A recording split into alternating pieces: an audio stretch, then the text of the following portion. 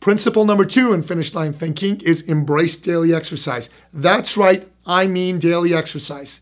But I can hear you in your head going, but wait, I don't have time. You'll be gnashing your teeth and wailing. Sure you do. You just haven't made it a priority.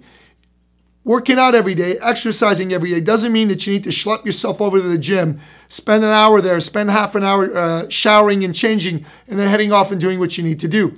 You could spend as little as 10 minutes a day in the comfort of your very own home, and that counts, because 10 minutes a day of directed exercise will actually help elevate your mood as well as elevate your energy. That optimizes your health, and that allows you to perform at your best. That's a key element of thinking and winning like a champion.